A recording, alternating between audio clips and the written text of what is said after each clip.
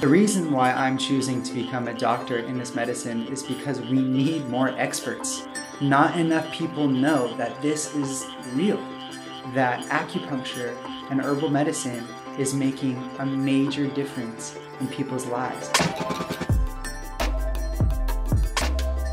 I want to be able to have the credibility and the experience to speak across the aisle from Western doctors. And I want to see more people treated with a combination of practices. I want to see people taking a look at their illness and their disharmony, their disease, from every perspective. Most of students just focus on the getting a license. Licensing exam is very important for all people, all students. However, that is not our goal. Our goal is becoming a practitioner. Our doctoral program gives some chance for the acupuncturist becoming an advanced practitioner.